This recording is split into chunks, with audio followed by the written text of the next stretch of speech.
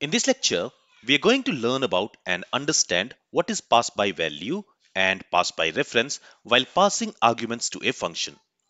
Now, we learned about value type and reference type in our previous lectures, and we learned how they work. And to understand the concept of pass by value and pass by reference, it's important to have a good understanding of what is value type and reference type. So if you have not watched previous lectures on value type and reference type, then I will highly recommend you to go and watch those lectures first before coming to this lecture. So let's understand what do we mean by pass by value and pass by reference while passing an argument to a function. And to understand that, here I have created a very simple function called check-in, which is taking two parameters, flight num and passenger. So this flight num is basically flight number. So these are the two parameters which we need to pass when we are going to call this check-in function. So when we are calling this check-in function, there we are passing this flight, this variable flight. And what does this variable store? It is storing a string value. Okay. And for this passenger parameter, we are passing this person. And what is this person storing? It is storing an object. So here what is happening is when we are passing this flight to this flight num parameter, what does this flight storing? It is storing a string value, and string value are value type. So here we are passing a value to this flight num parameter. From this flight variable, the value will be copied from this flight variable to this flight num parameter. And what value will be copied? This string value will be copied from flight variable to flight num variable. Then when we are passing this person object to this passenger parameter, this person, it is storing an object, and objects are of reference type. So here this person variable is going to store a reference, a memory address, right? And that memory address will be copied to this passenger parameter. That reference will be copied from this person object to this passenger parameter. So here we are passing a reference. We are not passing a value directly. Instead, we are passing a reference from this person object to this passenger parameter. Now what we are doing inside this check-in function?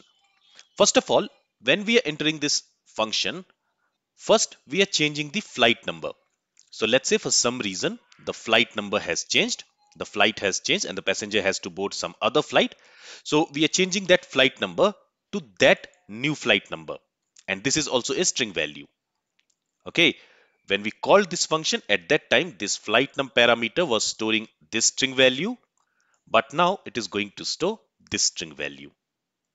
Then here we are also changing the passenger name. So currently when we are passing this person object, there the name is John. But inside this function, we are changing the name, and to that we are appending Mr. So now the name will be Mr. John. And then inside this if statement, we are checking if the passport number is this one. So here we have hard coded it. Okay, so if the passport is this, then we are going to log this message. Hello, passenger name. You are checked in for the flight, and then we are going to display the value of flight number. So if I save the changes, you can see that in the result it says hello Mr. John. So passenger dot name is John. You are checked in for flight BNB 999. So flight num here is BNB 999. So that has been logged here. So the output is correct. Now what I will do is, let me go ahead and let me log this flight variable. If I save the changes, you will see that for the flight variable, it is logging BNB 289. So basically this value which we assigned to this flight variable, and it is not logging the value which we have changed flight num to. So when this function was called, the value stored in this flight variable was assigned to this flight num parameter. And then inside that flight num parameter, we changed its value. We assigned a new value to it. But that change did not affected this flight variable because these are value types. So in case of a value type, when you change the value like we are doing here, it is not going to affect the value of the variable from where the value was initially copied. Okay, so changing this flight num parameter did not affected the value of this flight variable. But if I go ahead and if I log the person object, and if I save the changes, you will see for the person object, the name has changed to Mr. John. But we change the name on the passenger, on this passenger parameter. But here when we change the name, since for the passenger parameter we are going to receive a reference, so in that case this passenger parameter and this person variable both are going to point to the same object in the memory.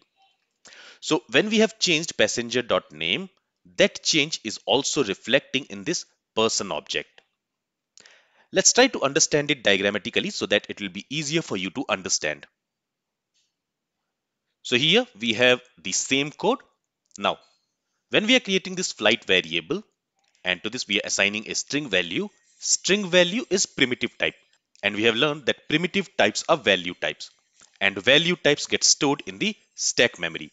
So here, this value will be created somewhere in the stack memory. And this flight variable, an identifier called flight, will be created, which will point to that memory address. So in this flight variable, we are storing this string value. Then we are also creating this identifier person, and to that we are assigning an object. And objects are of reference type, and reference types are created in the heap memory. So this object, it will be created somewhere in the heap memory. Okay, and there it will be stored. And for this memory address, a reference will be created in the stack memory, which will point to this heap memory address. And this person variable here, it will point to that stack memory, which is storing that reference. So what is this person storing? It is storing a reference to a heap memory where that object is created. Now, after that, this function will be created, but its parameters and the local variables will not get created immediately in the memory. It will only get created when this function will be called. Okay, and at this line, we are calling that function. So when this function will be called, first of all, an identifier called flight num will be created. And where it will be created? It will be created in the stack memory, because we have learned the identifiers points to a stack memory. Right. And to this flight num, what are we assigning? We are assigning the value stored in this flight variable. And this flight variable is storing a string value, which is of value type. So inside this flight num, this value will be copied.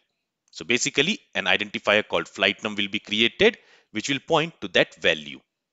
So both flight and flight num variable are pointing to the same value in the stack memory. Okay. Then this passenger identifier will also get created. And to this passenger identifier, we are copying the reference from this person object. This person object, it is storing a reference. It is storing a memory address. So this memory address will be copied to this passenger parameter. That means the passenger identifier will also point to this memory address. It will also store the same reference which this person object is storing. So both of them are storing same reference. Now this function will be executed, and in the first line what we are doing, we are changing the value of flight num from BNB 289 to BNB 999. And again to this we are assigning a string value. And since string value is value type, again this value will be created in the stack memory. And now the flight num parameter, it will point to that new memory address where that string value is stored. So now this flight num parameter is storing this string value, and this flight variable is storing this string value. And that's why when we are logging flight num, it is logging BNB 999, and when we are logging flight, it is logging BNB 289. So here we change the value of flight num parameter, but it did not affected this flight variable. It did not change the value of this flight variable. And now you understand why. But when we are changing the name property of this passenger object, it is basically pointing to this object. So it is storing a reference to this object. So when we are changing the name property on that passenger, it is going to change the name here. So now the name will change to Mr. John. Right. And currently both person object and the passenger both are pointing to same object.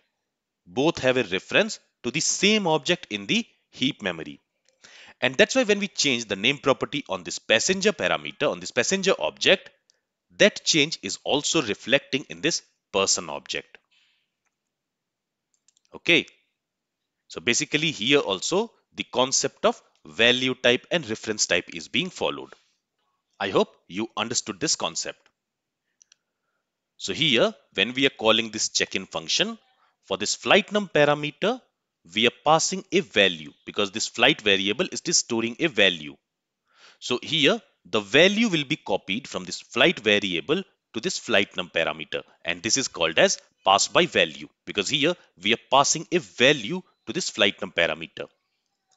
But in case of passenger, to this we are assigning an object. So this person, it is an object. So in this person variable, we are storing a reference to this object which will be created in the heap memory. This person here, it is storing a memory address, a reference. So that reference will be copied from this person object to this passenger parameter. Here, reference is getting copied from person to passenger, and this is called as pass by reference because here we are passing a reference from person object to this passenger parameter. So this flight num is storing a value and this passenger is storing a reference. So I hope this point is clear. And this is called as pass by value and pass by reference.